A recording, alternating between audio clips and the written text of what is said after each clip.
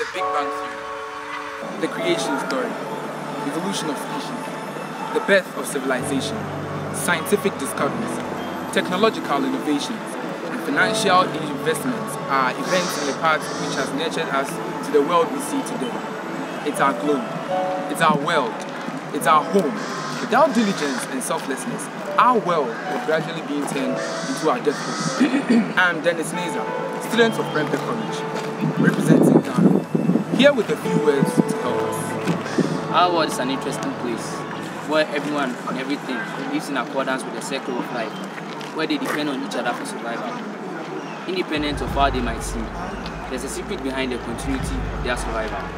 It's our duty to protect the world, preserve it and sustain it with every breath, prevent it from as much damage as possible. When that happens, we just won't survive, we thrive. Independent of how it might seem, is the secret behind the continuity of its existence. Just as insects depend on plants for nectar, plants depend on insects to be pollinated. More like a worker who depends on his work for income, and as the work depends on the worker for his skills and ability. So as we depend on our natural resources, and our natural resources depend on us for its continuity and its existence. Creativity, they say, is the residue of failure.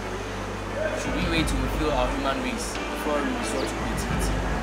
Freedom is paramount. That's why in my country, we use our resources as though we don't run out. But that shouldn't be the case.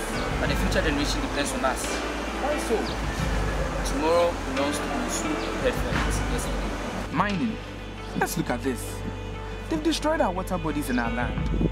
Coal is very expensive, but very limited because it's found deep within the earth. Then it's very expensive. Yes, it is. But most of our machines depend on the fuel to run. What's the problem? The problem is, once coal is being overexploited, there will be a time when there is no coal. No more coal means no more fuel. No more fuel means no more machines can run. No more machines means back to manpower. All we want to say is, We need to conserve. We need to research into other resources, review and check with all our students. Think about it. Are we on the right path? Let's understand that the Earth is the only one that has the atmosphere, the lithosphere, and the hydrosphere for our existence. Where would we rather be? Imagine a world with no gold, no coal, absolutely nothing but the sun. What are we going to do?